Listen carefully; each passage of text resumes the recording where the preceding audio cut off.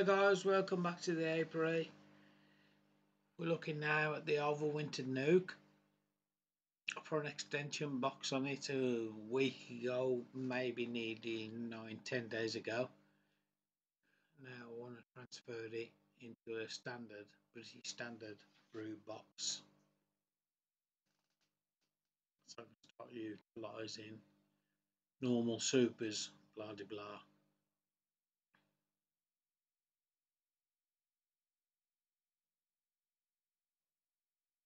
I've been feeding them. I've been checking. I've not been giving them a lot of feed because I know there's nectar about, but I've been giving them about a litre at a time or 2 litres at a time, and then checking every couple of days without going into the main body, just checking the feeder. And if they needed extra feed, add extra feed, again 1-to-1.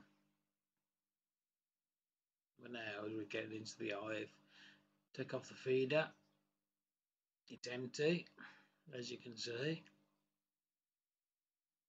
Not loads of bees in the top box, but let's have a look at the frames. I've been drawing them out.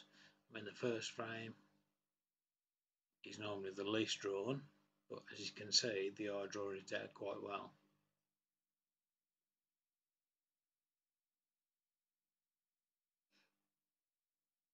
I'm not putting music on this one as well. A few comments stipulated that they don't like listening to music, so I'm not going to do that now. I just thought it'd fill in the pauses, but hey ho, I'll try and ad-lib at my best.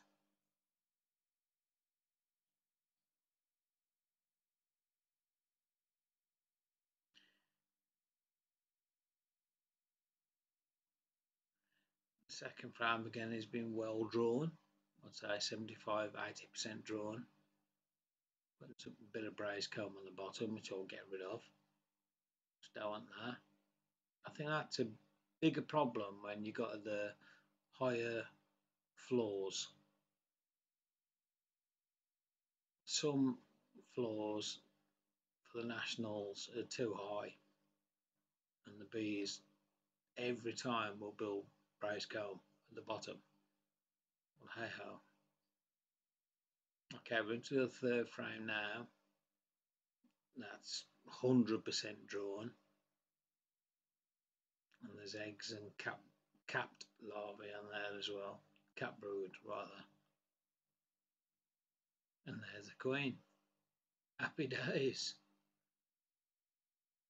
Queens do like to lay in fresh comb, I must admit. If you've got a fresh frame of drawn comb, the queen loves to lay that up first. I've just scooted off to find me queen marker pen. I bought that many queen rearing kits in the down season in winter, and had loads of freebies with it, like queen marking pens, blah de blah. I've just gone there to go and find a pen, a queen trap or queen guard, whatever you want to call it.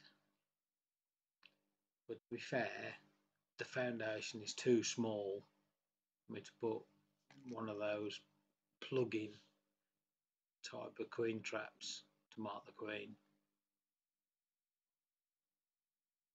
Probably better off with a plunger type, but hey ho, we will see.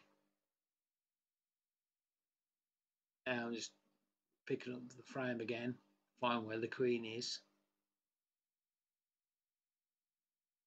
and assess if I can put the queen cage on top of her to mark her or not. And you'll soon see that the foundation is too thin to put a queen cage on top of her. And I'll need, for the first time, to handle a queen, pick her up off the frame. I've never done that before, and a bit apprehensive of doing it as well, to be fair.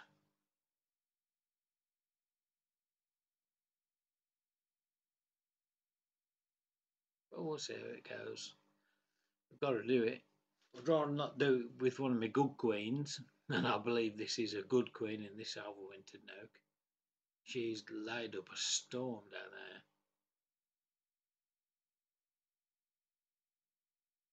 We'll see how we get on.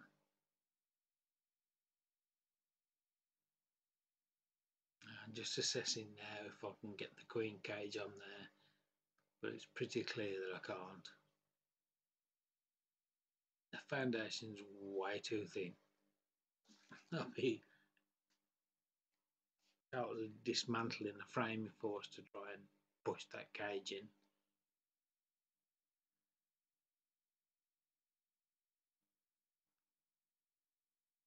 So I end up going in with my fingers. These gloves are good actually that I've got, the ones I bought from the Asian supermarket. They give you a lot of feel. So I'm pretty confident I ain't going to crush the queen. So I've got her there now. That's a bad shot, but apologies. But she is there.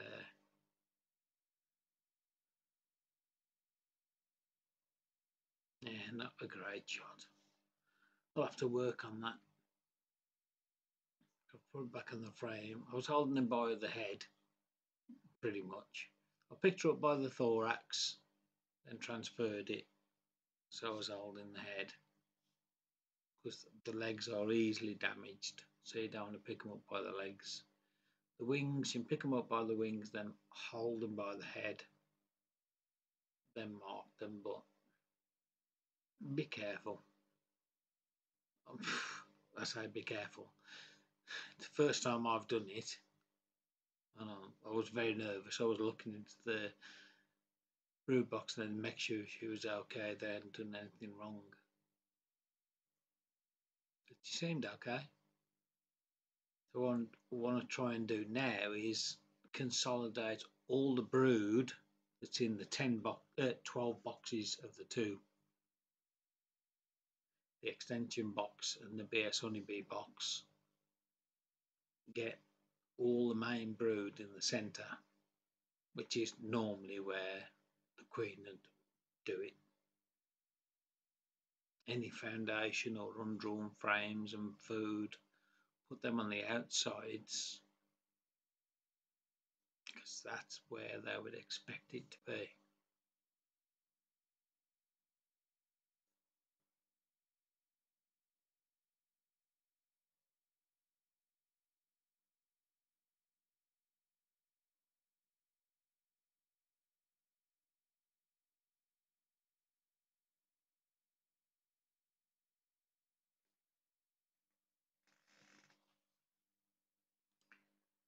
The last frame was pretty much foundation, so I put that on the outside.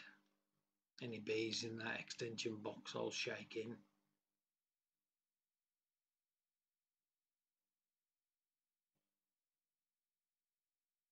As you can see, the bottom box, 6 frames, loads of bees. I'm sure the queen loaded them up first before moving upstairs.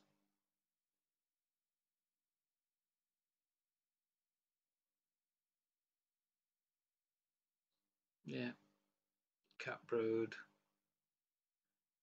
and in the cells of the emerged brood, she laid eggs. It's pretty much the same story all the way across, and you'll see shortly. But she laid it up a storm. Cracking queen, really good queen. The one side, full sheet of cat brood. The other side, cat brood emerging, but with eggs in all vacant cells.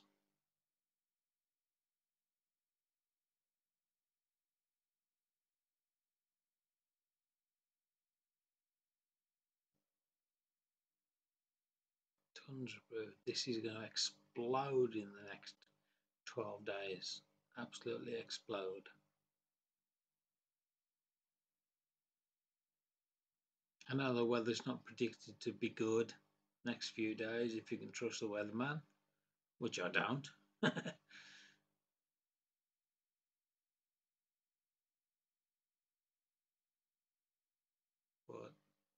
there's enough bees in there to keep them warm, so we can pretty much guarantee all that cat brood's going to emerge. And there's about 9 frames of cat brood, 8 or 9 frames of cat brood. So that's like 16 frames of bees. So one brood box is not going to be enough for all them bees. We've got to get a super on.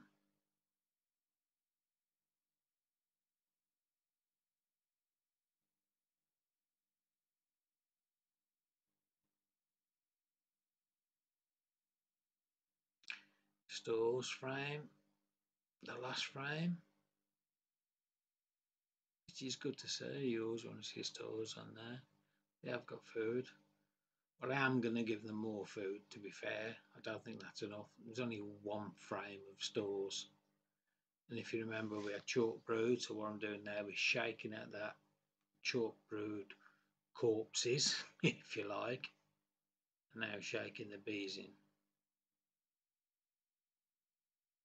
And I must admit, there was no chalk brood on this inspection, so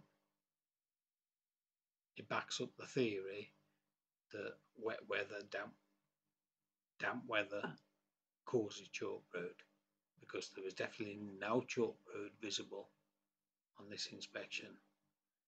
Now I'm just getting rid of all the braze comb, wall comb, whatever you want to call it. Because when you put a Quen excluder on, it can cause you problems. And subsequent inspections, always clean your frames up, make it easy for yourself.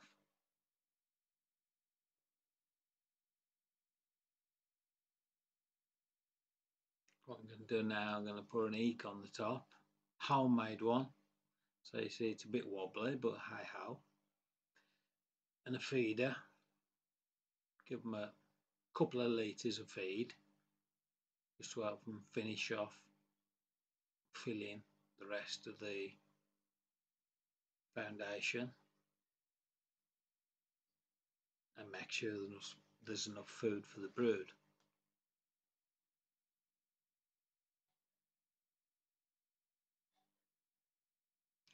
I must admit, I do like the perspex crown boards.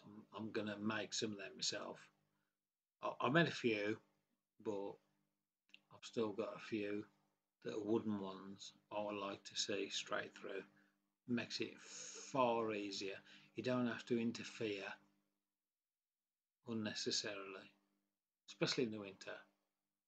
If you can see through the crown board, because it's perspex, it makes life a lot easier.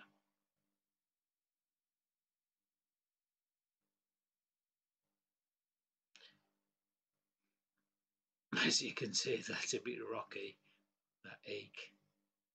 But never mind. My penalty. I'm going to put some 1-to-1. It's got hive live in there as well, and I do recommend that to everybody. It's a thymol braced feed, and it certainly helps boost your colony without a shadow of a doubt. I swear by it. I've seen the difference of having it and not having it, and it definitely makes a major positive to your colony strength.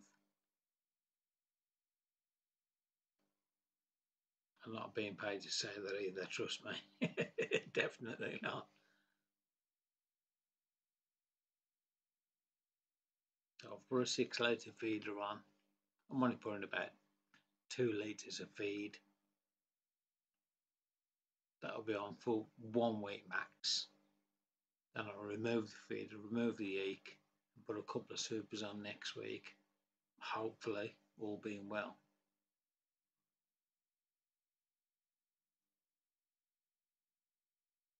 I've got to turn that eek upside down because it's not fitting properly that way.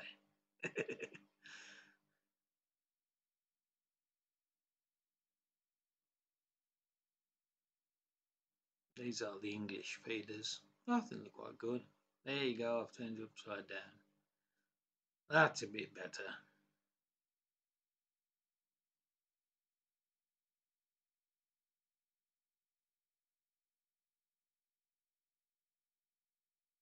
Strap it up and it's all done. I've put the note box in front because there's some straggler bees in there, and now they'll get into this new hive. I'm going to move it over a tad so it's in the same position as the nuke, just to make it a bit easier, to be fair. I didn't need to, they'd have found the entrance, but it makes life easier.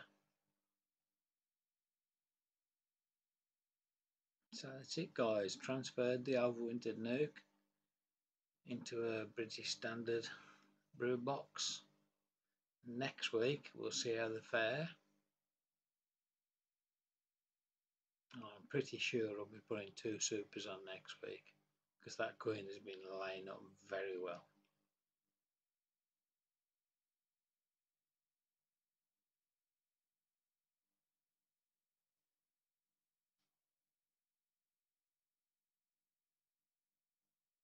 Yeah, just put the feeder in front of the hive as well, so there's still bees in the feeder. They're all out the nuke box.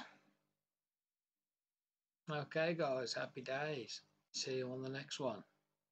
Happy beekeeping.